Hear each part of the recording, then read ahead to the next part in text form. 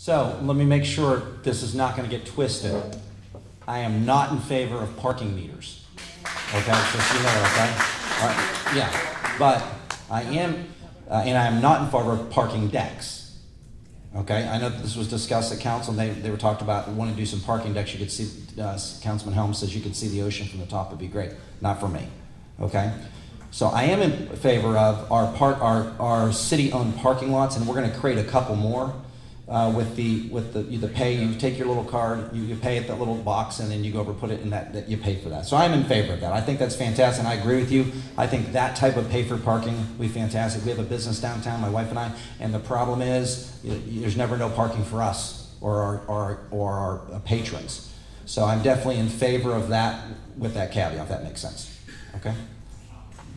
There's a way for the residents who live here, who own a home here, should be able to get a sticker so that they don't pay for parking, but that the visitors pay for parking.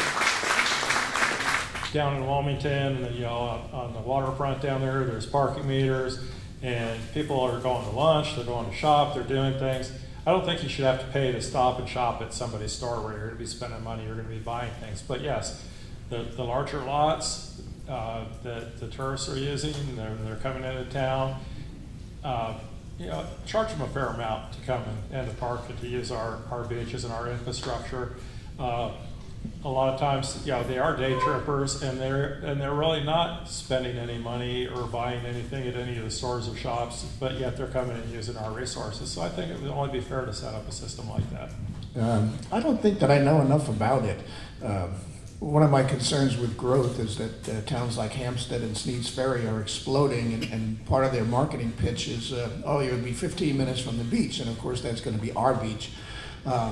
So it seems to make sense to generate some revenue from those people, but I also wonder if having paid parking lots will force more people in front of your driveway, or blocking entrances to buildings, and or blocking streets, which God knows we have enough of down by Daddy Mac's. So I think it's something that deserves some study, and if there's a way to generate revenue without pain and suffering for the residents, we should look at it.